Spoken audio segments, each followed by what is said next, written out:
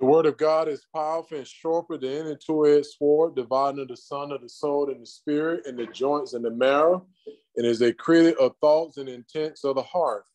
All scripture is God-breathed and is profitable for doctrine, for reproof, for correction, for instruction in righteousness, that the man or the woman of God may be thoroughly furnished for every good work. Study to show yourself approved unto God, a workman that needed not to be ashamed, rightly handling or cutting straight the word of truth. If you will, open the word of truth to 1 Corinthians chapter 10.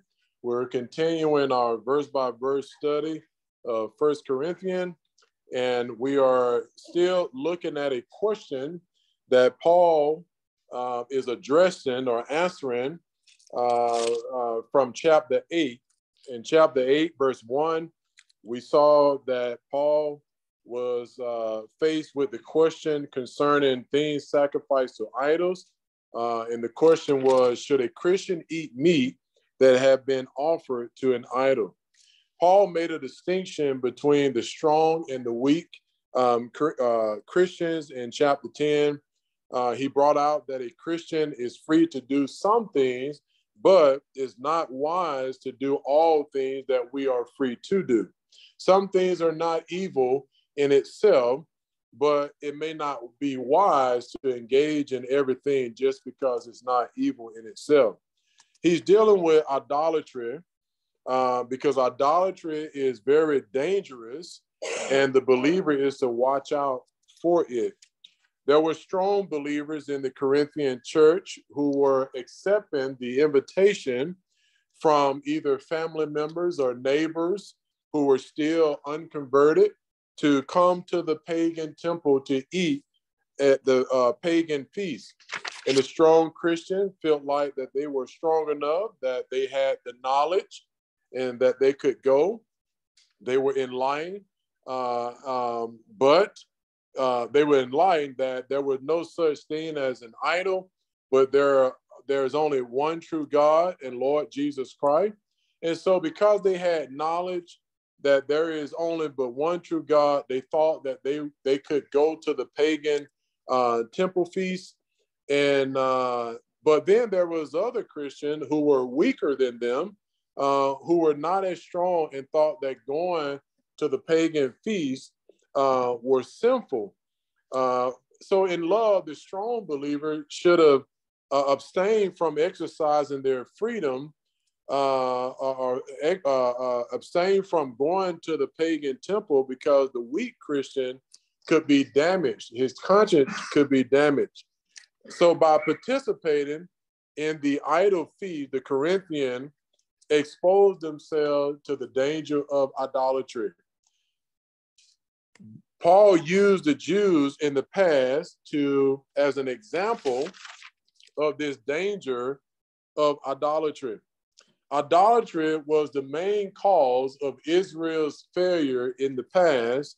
And so Paul is going to use Israel's example in the past and their failure in the past to warn the Corinthians about eating in a pagan's temple.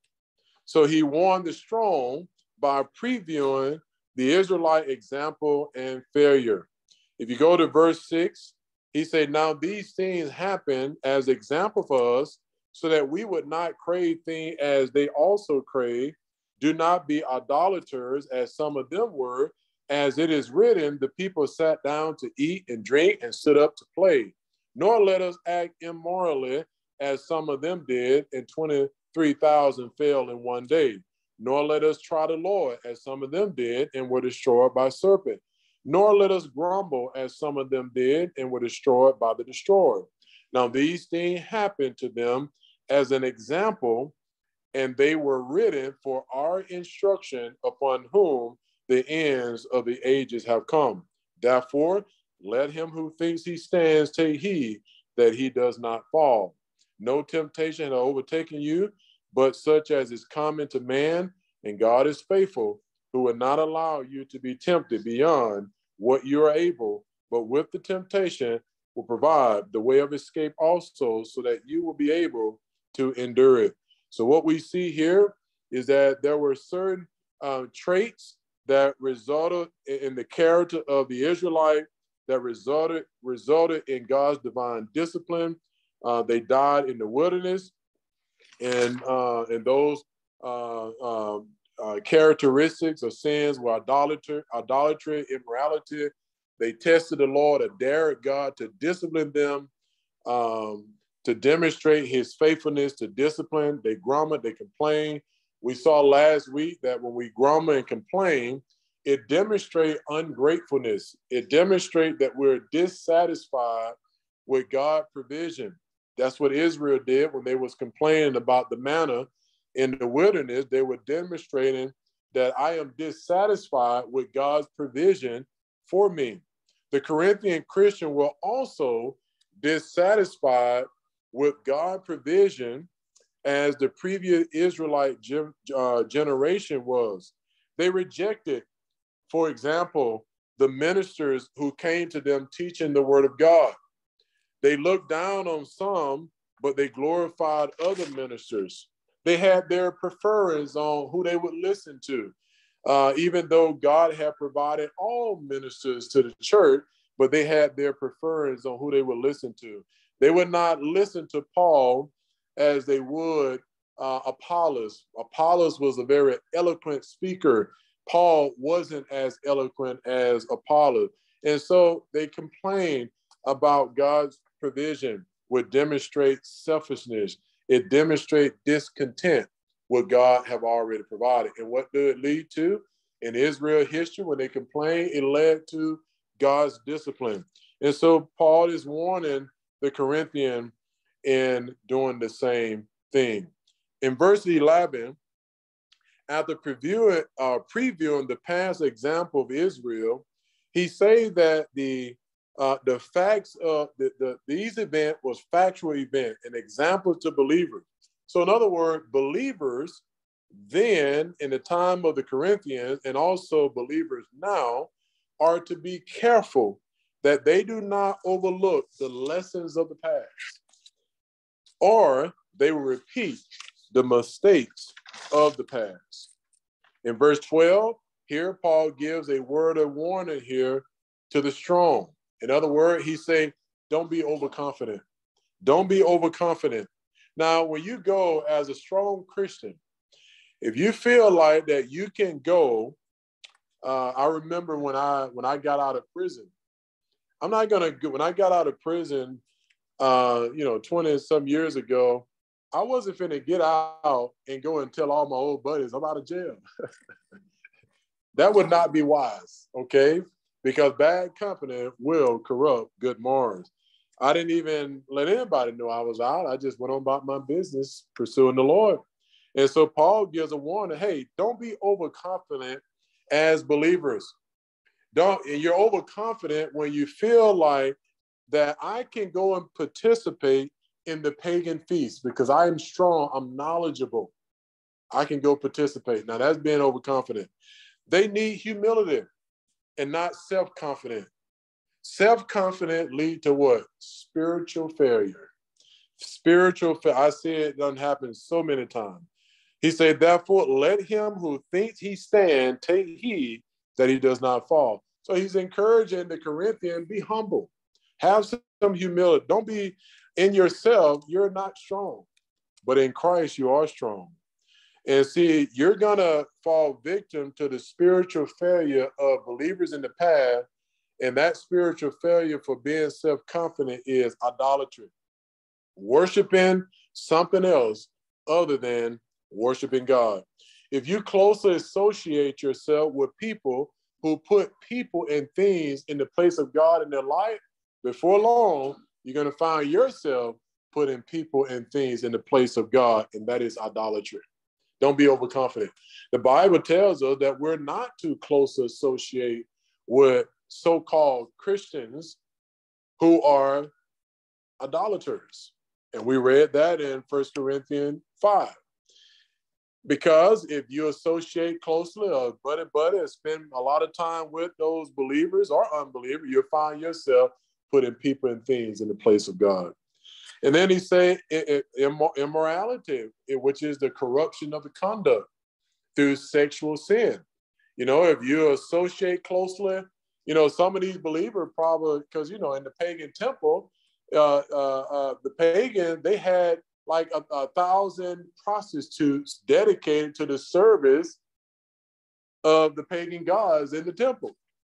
You know, and if you got believers who say they're strong, they're overconfident, they're there eating a meal. You know, that culture is very enticing. It's very enticing. And so it's not even wise to even go and eat a meal, close associate yourself with these pagan, because you could get sucked in to the culture.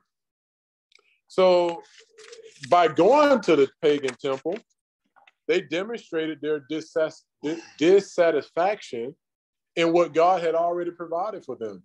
You know, that sounds so much like believers today. They're dissatisfied with church, Bible class, Bible study, prayer meetings. You know, that's just too much.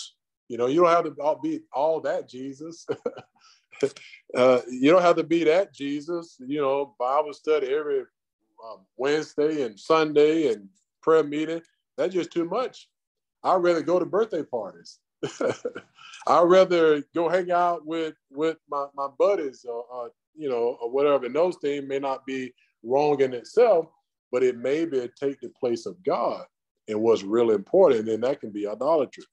See, humility is necessary to not fail or fall into sin.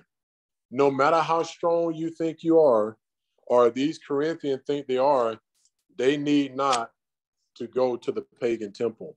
Family and neighbors may invite you to the pagan temple or the pagan feast, but you should not go. Even though you may be strong, you should not go, because bad company can corrupt the believer's morals. You know, I hate it when believers, when they're looking for their spouse and they meet this guy who is an unbeliever or a woman who is an unbeliever, and they tell themselves, they rationalize it, and they tell themselves, I'm going to change him. Good luck. No, you know what's going to happen? He's going to change you. Because that person, if they're not a believer pursuing the word of God, they cannot rise to your standard. They cannot come there. Okay, they got to get saved first and start growing in their spiritual life in order for them to even have the same values and standards and power that you have. You're not going to change them. I'm telling you, you're not. They're going to change you. Go to Deuteronomy 7, verse 1 through 6. Deuteronomy 7, verse 1 through 6. I tell people that, I tell you what, don't give your phone number out to him until that person is changed. Well, I can change him. He's such a nice guy. He can provide me with security. Okay, all right. You ain't going to listen to Deuteronomy 7, verse 1 through 6. Look what it say. Deuteronomy 7, verse 1 through 6.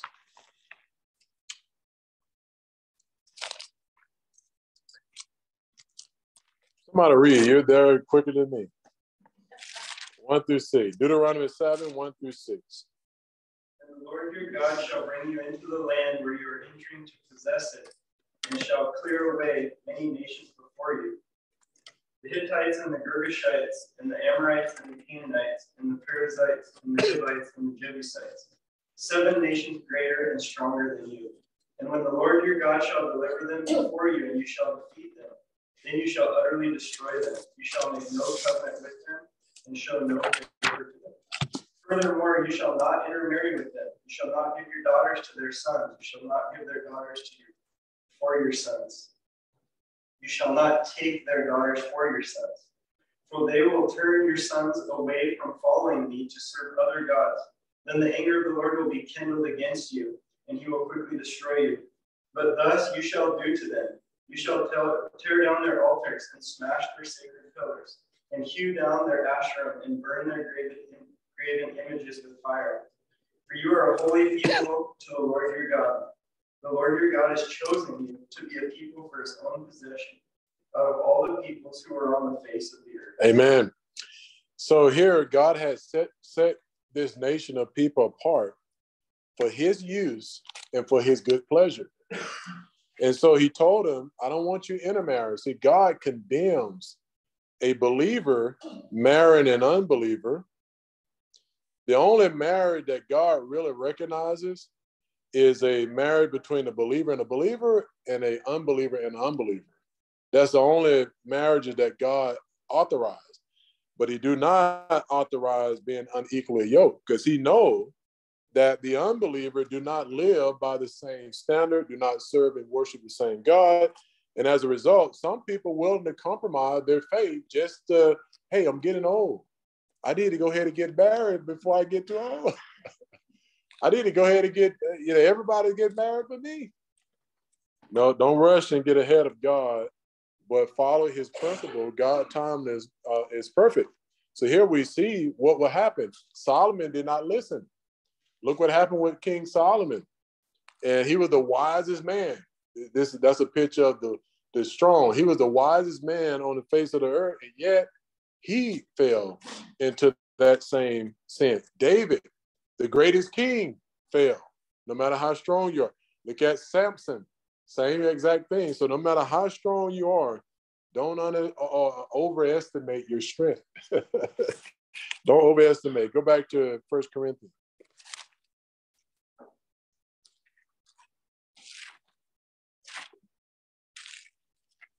But notice here, God promised victory, though.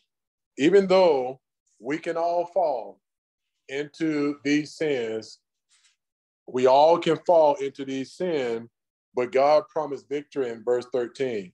It says, no temptation has overtaken you, but such is common to man.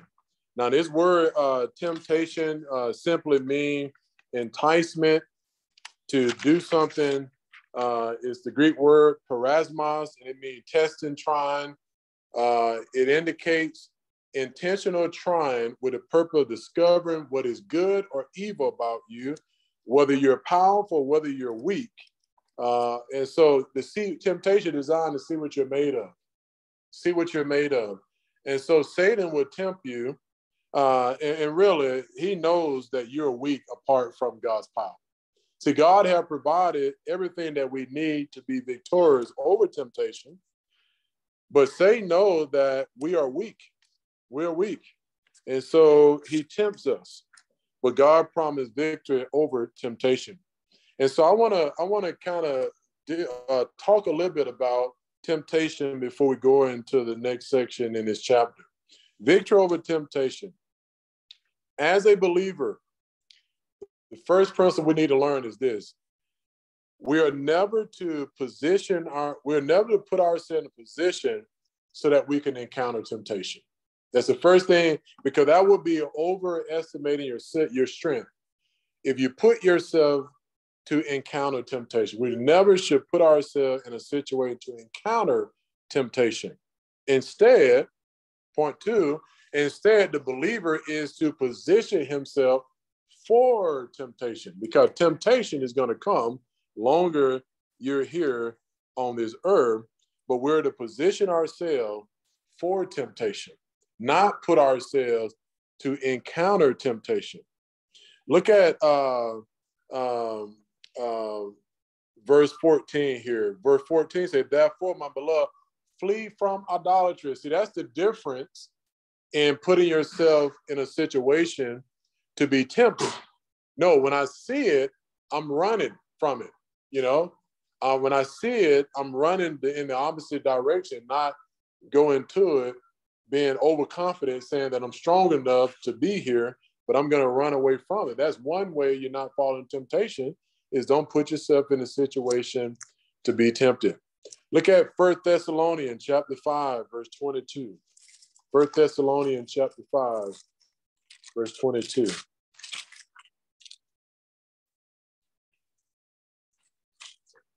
I remember one time I did a Google search, and I was looking for some pictures of angels, okay? And I just Googled angels. Yeah, the man's laughing. The man laughing because they know what came back on the Google search. It was an angel, all right. And what do? Do you sit there and spend a couple of seconds? No, you get up out of there. You close it. You get out of there. Say, oh, I'm out of here. That's how you protect yourself, is you don't go where you know you're going to be tempted at. You flee from it immediately. All right. Somebody read verse 22 through 24, please.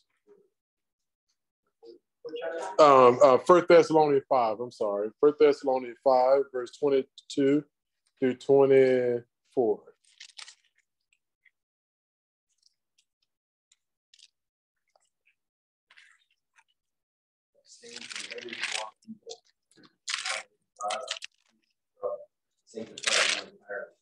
May your spirit and soul and body be preserved without blame coming of our Lord Jesus Christ. Amen.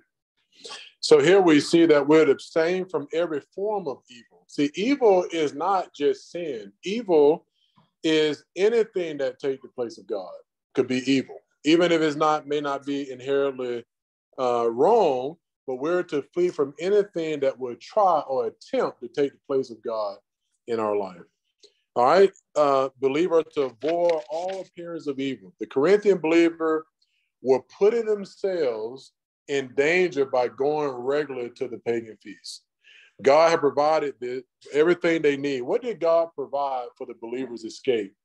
1 Corinthians 10, verse 13 said, God provides a way of escape so that we can be able to endure temptation.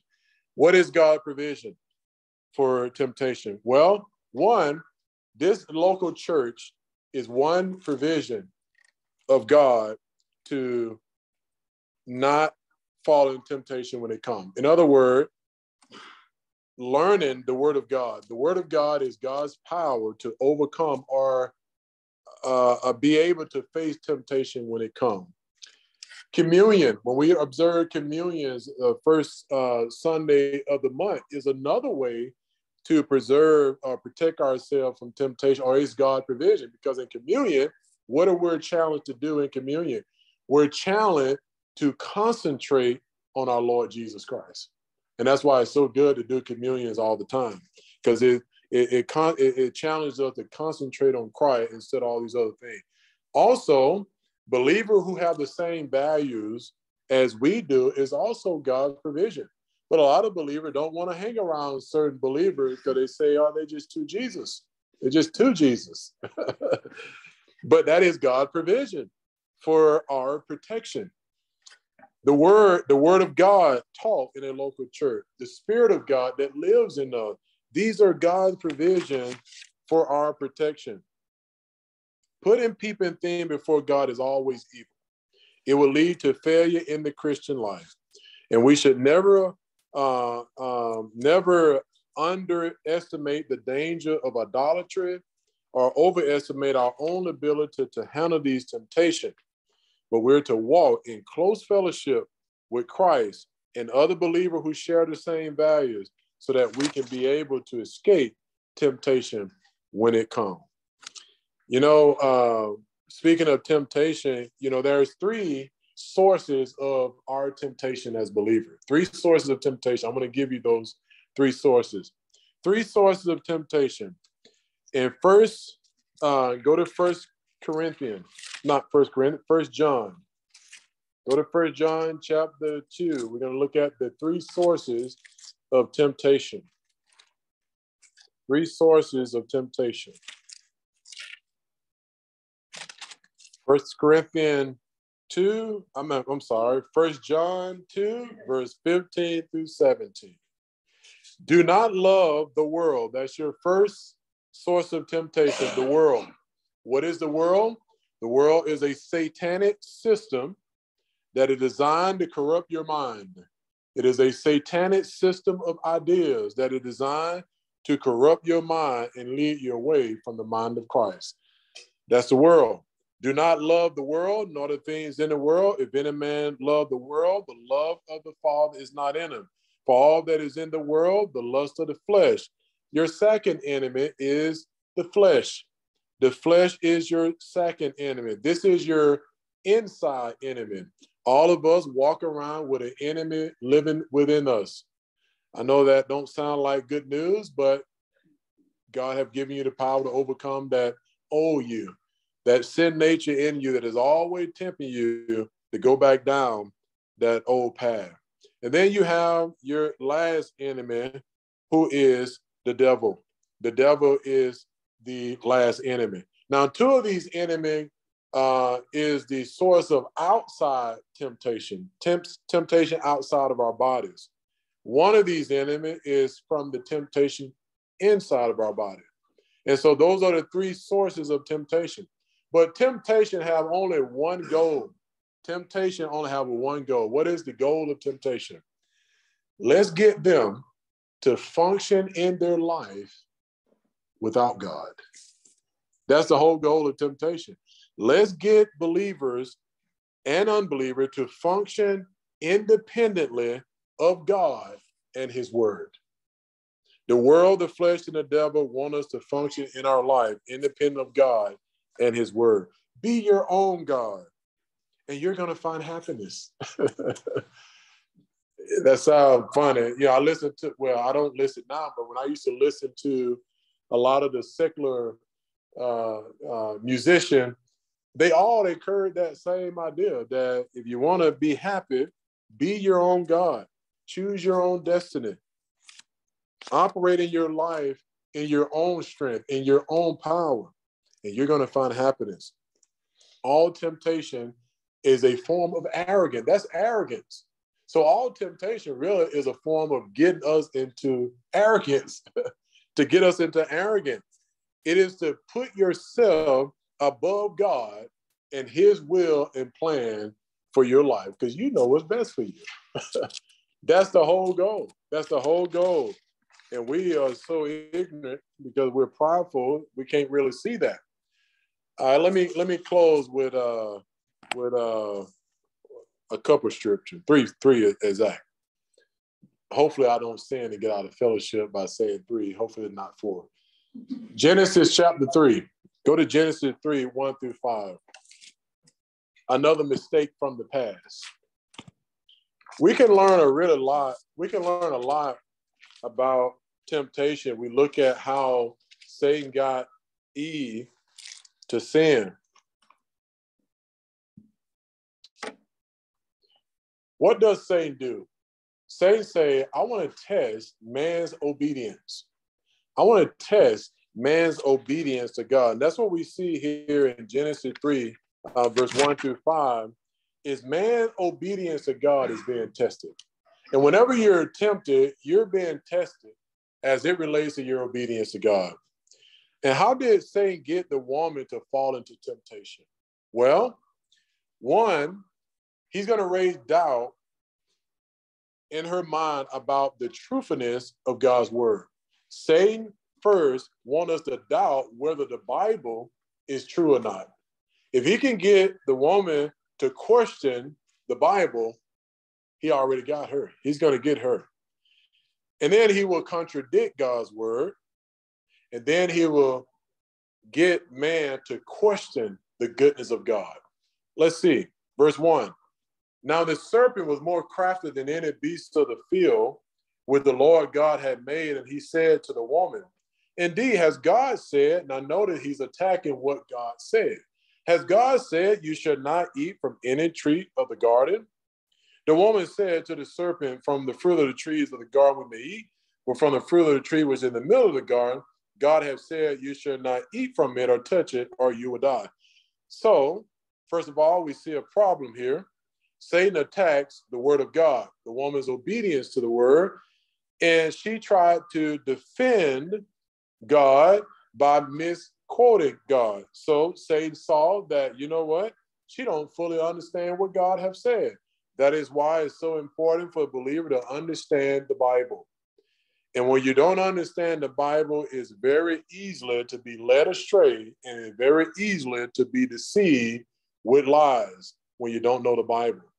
But many believers, they're so confident that they're intelligent enough, smarter than God, smarter than Satan. They don't need the Bible. I can do this on my own.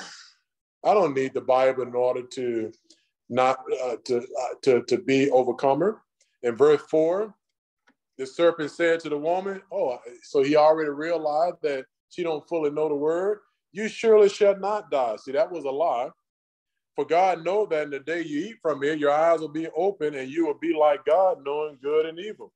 When the woman saw that the tree was good for food and that it was a light to the eyes and that the tree would desire to make one wise, she took from his fruit and ate, and she gave also to her husband with her. And he said, whatever, honey, whatever, dear, whatever you say, yes, honey, yes, dear, instead of providing leadership. So what we see here is the lust of the flesh, the pride of life, and the lust of the eyes. Eve got deceived to think that something good can come out of disobedience to God's word. That's deception. Something good can come out of disobedience to God's word. And guess what? We're still buying into that lie today. Something good can come out of me rebelling against God's word, me functioning independent in my life of God. Nothing good came out of her disobeying God. Nothing. When given a choice, Adam and Eve disobeyed God, and nothing good came out of that. What does sin promise as we see here? Here's what sin promised. And sin never give us what it promised. Sin promised happiness, pleasure, satisfaction, freedom. But you know what's going to happen? It will lead to misery, frustration, guilt, bondage, death, and destruction. That's why God has provided everything that we need to escape from all forms of sin. He gave us his son. He gave us his word. His spirit lives in us. He gave us Bible teacher. He gave us a local church to learn and grow. He gave us communion. He gave us other believers who share the same values that we do. And our part is to utilize what God have already provided and not be discontent with what God have already provided. And I promise I will close. Psalm 119. Psalm 119, 9 through 11. And we'll close with this.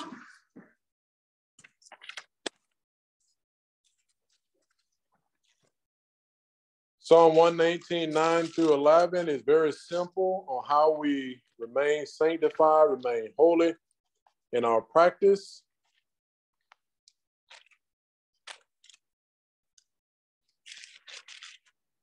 Verse 9 through 11 say, how can a young man keep his way pure? By keeping it according to your word. With all my heart have I sought you. Do not let me wander from your commandments. So here we see, verse 11, your word I have treasured in my heart, that I may not sin against you, that I may not give in to the temptation to seek satisfaction, to seek happiness apart from obedience to your word. And so here we see that the importance of utilizing what God provided, saturating our mind with the word of God so that we can put ourselves in a position to be ready when temptation comes. Let us pray. Father, we humbly acknowledge that in ourselves we have no strength. The flesh is weak, but through your power we are strong. Help us all never, never, never overestimate our ability to overcome temptation. It is only through your power, and we are thankful everything you have provided for our victory in the Christian life. And keep us humble, keep us focused, keep us alert, help us to submit to you, because your word tells us in James, submit to God, resist the devil, and he will flee. Keep our minds and heart until we meet again. In Christ's name, amen.